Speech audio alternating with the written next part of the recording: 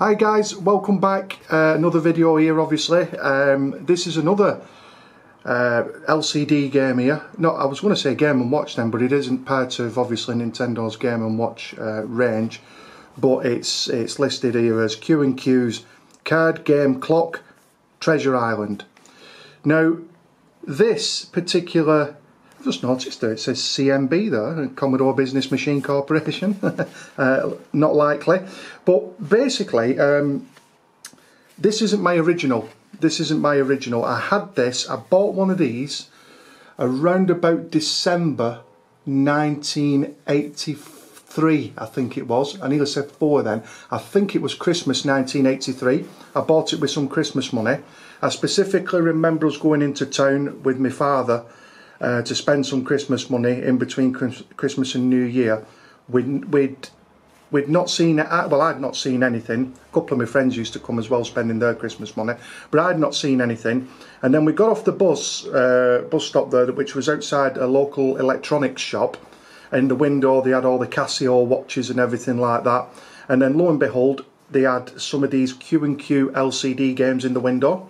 And there was this, and there's another one I think. I seem to remember one with a UFO. I'd have to have a look on Google.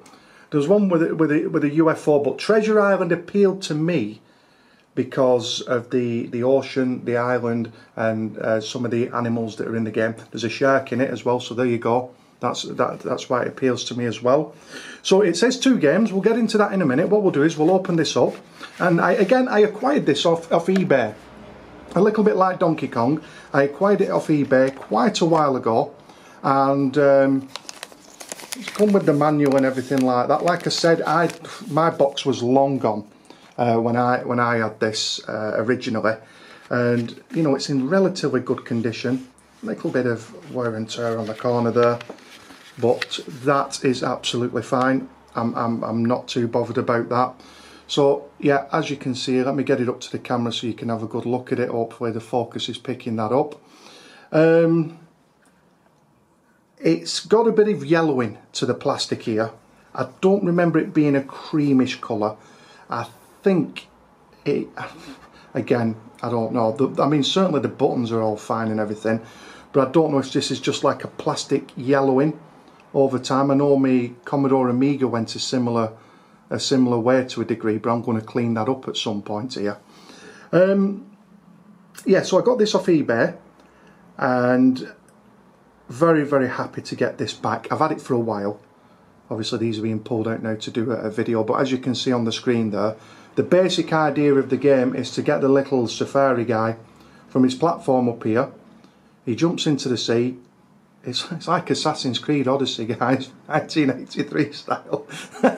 he jumps down into the water, onto the beach there, and he has to get the little key.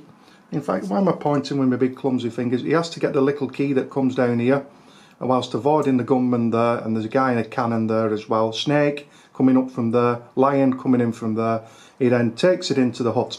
Now you rinse and, let's roll the R's, you rinse and repeat that a number of times. Now if you get the key and then you decide to back up or go there, and the bird is swooping in, you'll see the bird coming in a minute. You may have seen him already.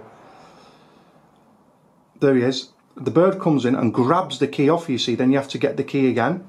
Now there's like 1, 2, 3, 4, 5 moves to this basically. So very, very, very, very straightforward.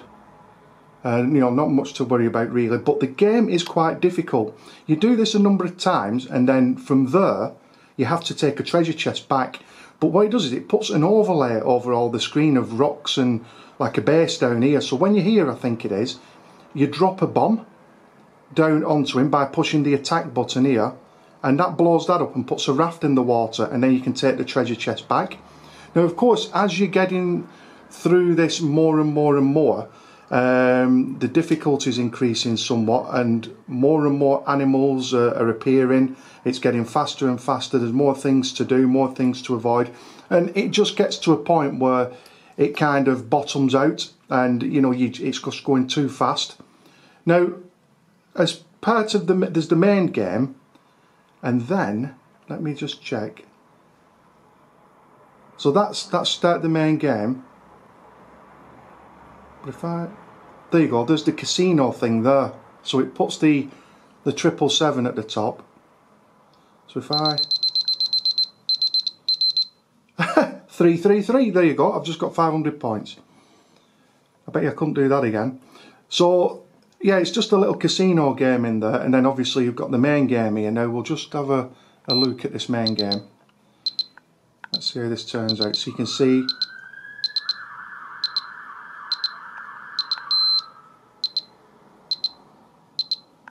sorry guys, just have to apologise about the bloody siren in the background there then. I'm filming this in the conservatory again at the moment, so I've got the little roof panel open, and it's very warm again today. The door's shut there you go. Now I think you do this up to 500 points and then you start coming back again. Just trying to keep this as centre as I can on the camera as well. It's a bit of a nightmare when I'm actually looking at the game to the side here as opposed to through the screen on the back of the camera with the way it's been angled. To look down at the table.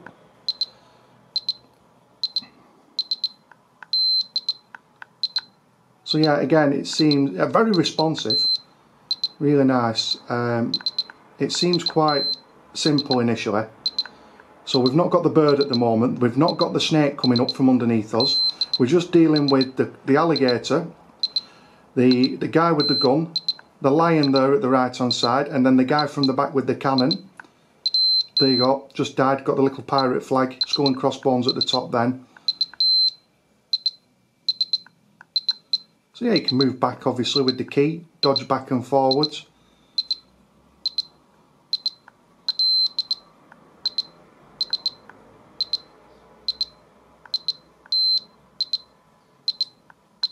I hope the camera's picking this up okay, it should do. Donkey Kong looked alright anyway, I think. Oh, it did. I know it did. Because I've obviously we've processed the video now.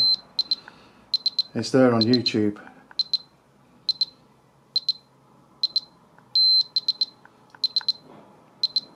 Now back up though. Didn't want to take a chance in case that door shuts on me. Now once you get to 500 points, I think it is, you get the casino minigame kicking in where you can get some extra score, extra points. There you go. The key is in time though with the cannon. So we want to avoid that where possible. Here we go, we've got the key this time. Oof, snuck in there. Oh, back. So I think this is the last time now.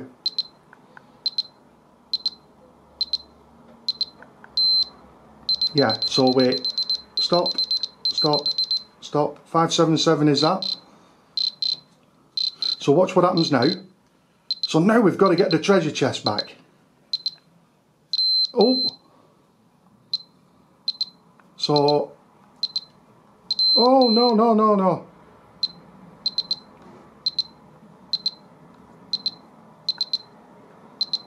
There you go. Attack drops the bomb on that guy. Raft. And then back on the boat. Bomb. Raft. Oh, you've got to wait for the boat turning up. He's built the base back. Bomb. So if you go on the raft and then step off it again, you've got to bomb the base.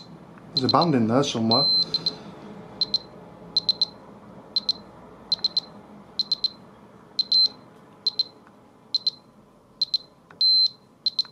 Oh Christ. So there you go guys, that is Treasure Island. Like I say, I hope it's picked it up on the camera. We'll have to see about that shortly. Have a look at what's going on there.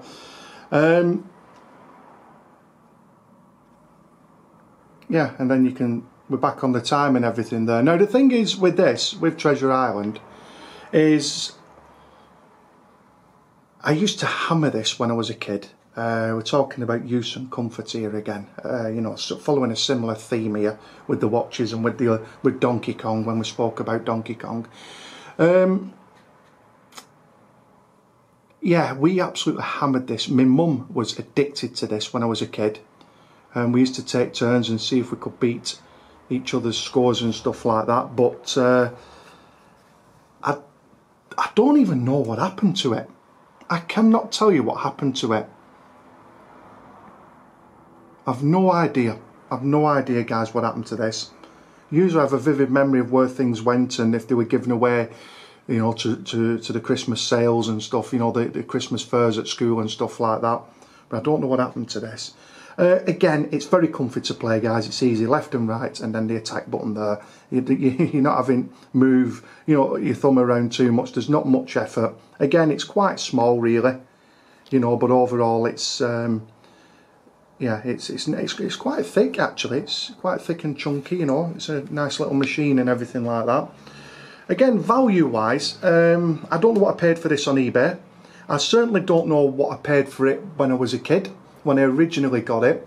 Something tells me it must have been £10 to £15, and the reason I say that is that my Christmas money off my aunties and family and stuff like that was normally around about £15 round about Christmas. I used to feel mega rich when Christmas came round. One auntie used to give me £10, and then I used to get £5 off my granddad.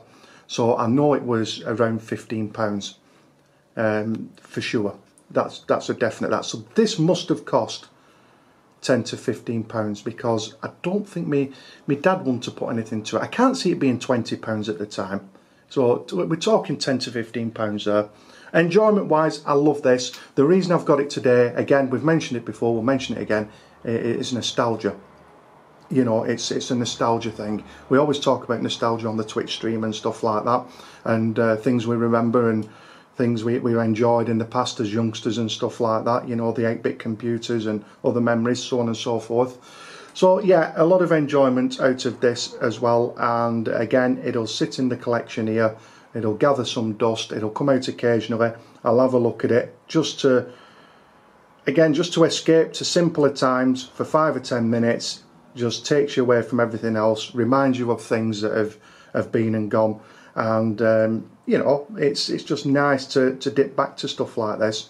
So I'm really glad I chased this down and I got it, because it's a lot of fun. And like I say, you know, a bit like Donkey Kong, I pop it on the shelf, you know, and use it as a clock. It's nice to see it running, it's nice to see the animations and stuff like that. There's no alarm on this or anything, guys, there's nothing like that. It's just the time and the casino game aside of the main game as well. And it is quite loud actually. I remember, oops, sorry guys, just catching the camera. I remember that a guy I knew had one of these as well. I'm not so sure, it wasn't this game, it wasn't the UFO one, but that was loud as well from the speaker. And he cut out a square plaster and stuck it over to reduce the volume basically. But it is quite loud, there's no doubt about it. Anyway, there you go guys, that is Treasure Island, LCD card game from Q&Q. Google them, have a look at what's going on. You'll see some of the other games that are available from this range. Obviously, I think a cheaper alternative to Nintendo's Game & Watch series, and probably to cash in on the popularity at the time. But in its own right, a great little system, guys. Really, really nice. If you've had one of these when you were a kid, you know, track one down again, worth picking up. And again, in the comments below, let me know if you own one of these, let me know if you've had one of these, let me know if you collected all the Q&Q games, let me know if you've got them stuffed away in the loft and stuff like that. You know, and again, links below, guys. Get involved in Discord, get in touch, have a chat with us there in the gaming section about stuff like this, and also get involved with Twitch. If you've got any questions about these or any of the other videos that I do, get in touch on Twitch when I'm streaming, when I'm doing a live stream. More than happy to have a chat with people. Not a problem whatsoever. Okay guys, take it easy again, and thanks for watching. Very much appreciated, and I will catch up with you again in the next video. Take care.